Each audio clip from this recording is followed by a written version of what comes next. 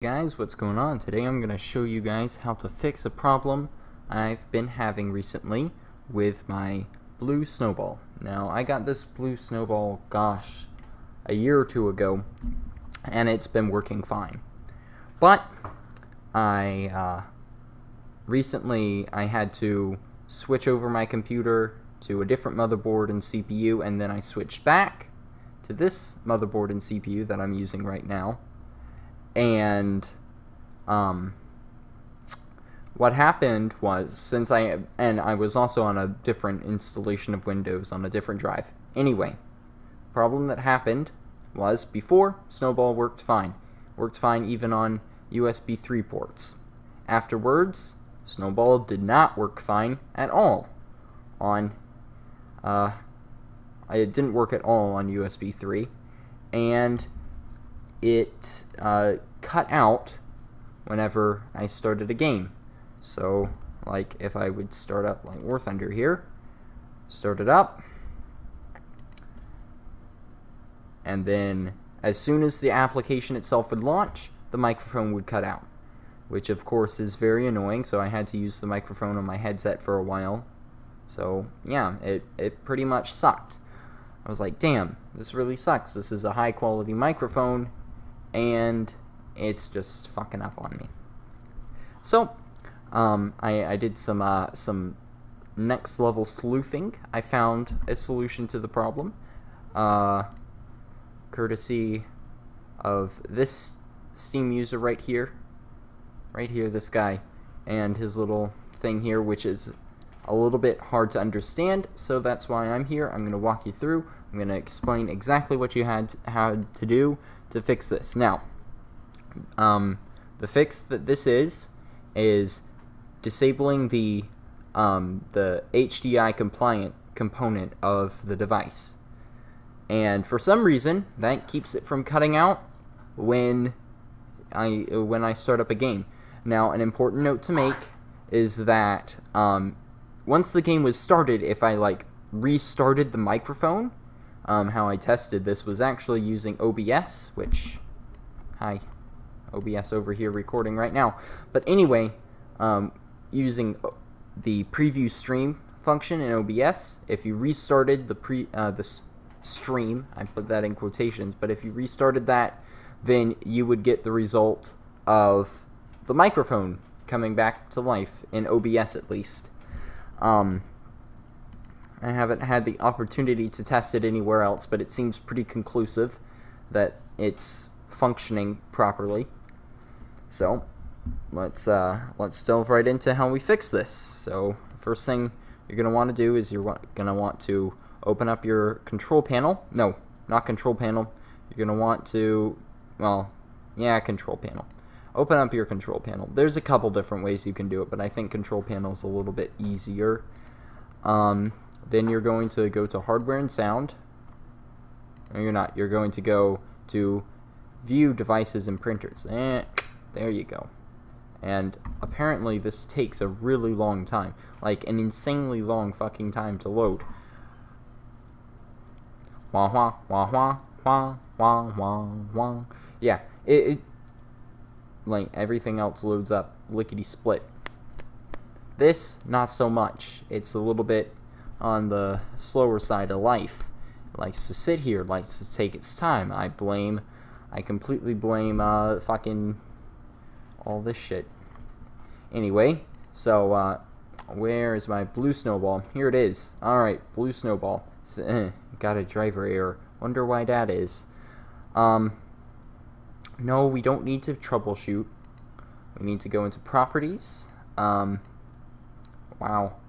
It's really fucked, isn't it? It's really had a bad day. But here you can see, so let me show you that again.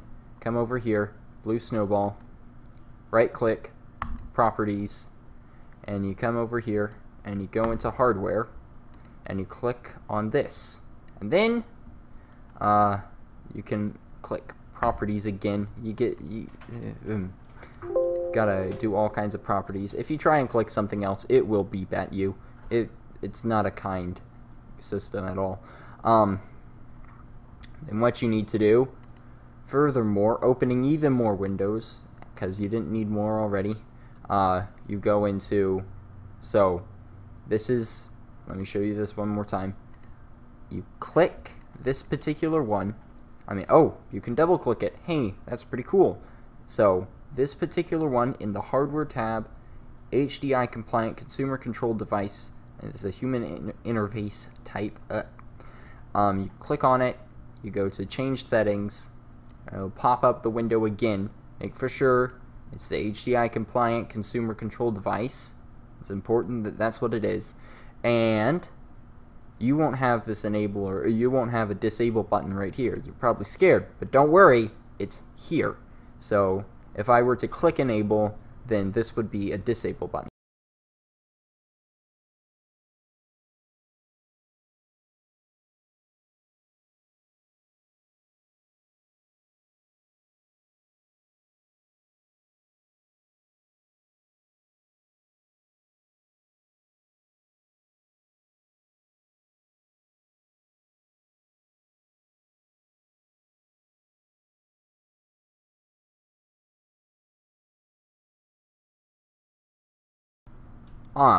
So that's fucking gay. So apparently, by just by the act of turning the thing back on, it committed suicide. It went away. Goodbye. So it's pretty conclusive. That's the problem. I don't know if you guys noticed that it just cut the fuck out when I did that. It's like, fuck this shit, I'm gone. But yeah, enabling it killed my microphone. Disabling it brought it back. I don't know what more conclusive, well, it's not entirely enabling it. I had to reinitialize the device inside of OBS in order to get you guys the sound back. But yeah, that's the steps you have to go through. So once again, this is in control panel. In case you didn't catch it the first time, control panel, view devices and printers, takes forever to load, and then when eventually it loads, you know, this wasn't a good idea. I shouldn't have done this. You guys can leave now. You're not getting any more information after this. You guys can leave. All I'm gonna do after this is, if you didn't, like, try to, in case you didn't get exactly what you needed the first time. If your microphone is already fixed, then bye. See ya. You can go. You can leave right now. In fact, you shouldn't even still be here. You should go now. But if you didn't get it, if I was too fast in my explaining, alright, you go into properties. You select your microphone, Blue Snowball. Sometimes it might be called it might have a different name. It may not always be called Blue Snowball. You can check what it's called by going into recording devices and, like, find the microphone you're using, and it'll say what it's called right underneath. It's pretty cool. In order to check that, you come down to your start bar, right click here, click on recording devices, and go through, find the one that is the Snowball. You can do that, like, if you're wearing headphones, take them off. You can figure out exactly which one by, like, flicking it, and it'll make a really loud sound. Sorry about that, guys. I'm demonstrating exactly what you need to do in order to... Oh man, I got a fucking keyboard for a mouse. Didn't know that. Alright, anyway. Then you can go into properties here.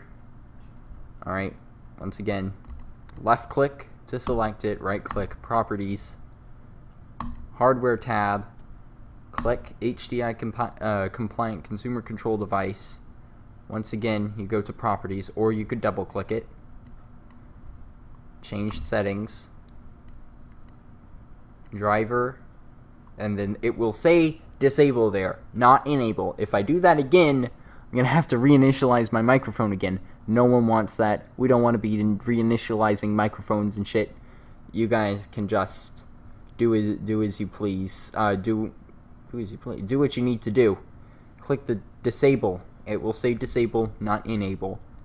For you, it should say disable. Once you've clicked it, it should say enable. Alright. And then, yeah, you can, once that's all, make sure to hit OK and apply. When the little warning message pops up, you click that as well. Yeah, I hope that fixed your problem. If it didn't, well, try a different Google search. That's gonna be my piece of advice. Yeah. Common problems. Well, shit, if you've stayed this long, sorry to have dragged this out. Anyway, common problems that can happen with the Snowball, if it's not working at all, is there are some pretty common driver problems, which I seem to still be experiencing. Hopefully I can figure those out as well. Maybe I'll make a video on that too. But there are driver problems with USB 3 devices. So if you plug it into USB 3, it's gonna fucking die. Apparently, it used to work on USB 3 for me, and then after I didn't change anything. All I did was like took the motherboard and CPU and stuff out of my computer. Literally, all I did was pretty much I took the power supply out of my computer and put it in a different computer because I'm too poor to get a new power supply. But I've got plenty of money for getting a fucking new motherboard and CPU for science-related testing. Anyway, logical fallacies aside, it did not like USB 3 after I had it rebuilt. And by rebuilt, I mean put the power supply back in. I don't understand what kind of effect there was. I'm sure there was some sort of Windows update or driver update of some other kind that happened during the month-and-a-half, 2-month span when I had my other computer. That existence of a contraption sitting out here on my desk. Literally, it wasn't in a case. The thing was just sitting on my desk. If you guys have stayed this long, you're obviously subscribers. You're in it to win it. Alright? You should have left by now. Anyway, thank you guys for watching. Hope I could help you out, and have a good one. Crap, that's the wrong button.